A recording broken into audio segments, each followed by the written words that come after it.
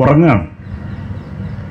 ഇപ്പം സംശയം കൊണ്ട് ഉന്മത്തനായ അവളെ കൊല്ലാൻ തീരുമാനമെടുത്ത ഒഥല്ലോ വന്ന് അവളെ നോക്കുകയാണ്. ഈ രംഗത്തിന് സാക്ഷിയായിട്ടൊരു ദീപം മാത്രം. കുറച്ചു നേരം അവളെ നോക്കിയിട്ട് ഒഥല്ലോ പറയും, it is the cause my soul. Let me not name it to you, you chaste stars, it is the cause. Yet I will not shed her blood, nor scar that whiter skin of hers than snow and smooth as monumental alabaster. Yet she must die, else she'll betray more men. Put out the light, and then put out the light. If I quench thee, thou flaming minister, I can again thy former light restore, if I should repent me.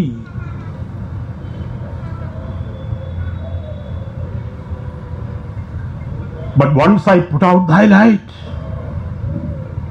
thou cunningest pattern of excelling nature, I know not where is that Promethean heat that can thy light renew. When I have plucked thy rose, I cannot give it vital growth again. It yet must be there. I'll smell it on the tree. Balmy breath that doth almost persuade justice to break her sword. One more. Be thus when thou art dead. I'll kill thee and love thee after.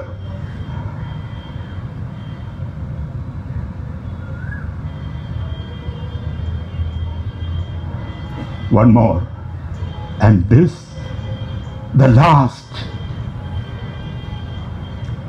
So sweet was never so fatal.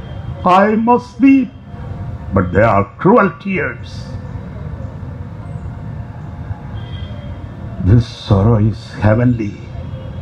It strikes where it doth love. She waits. എന്നാണ് അവസാനിക്കുന്നത്. എന്തെങ്കിലും തെറ്റുണ്ടെങ്കിൽ ക്ഷമിക്കണം, കണ്ടുപിടിച്ചതാണ്. അപ്പോൾ ഇത് ഈ ഭാവപ്രതീക ഘടന വലിയ നാടകകൃത്തുകൾ, വലിയ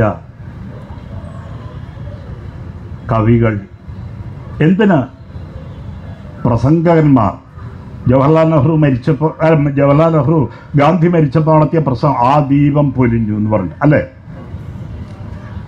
ഗാന്ധി മരിച്ചു എന്നല്ല പറഞ്ഞത്, ആ ദീപം പൊലിഞ്ഞു എന്നാണ്.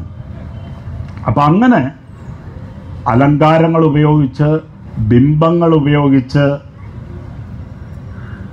ഭാഷയുടെ സംയുക്തങ്ങൾ, സംയുക്തങ്ങൾ ഉപയോഗിച്ച് ഒക്കെ ഭാഷയുടെ ഈ പരിമിതി മറികടക്കാനായിട്ട് എഴുത്തുകാർ ശ്രമിക്കും. അത്രയേ ഉള്ളൂ. അനിയൻ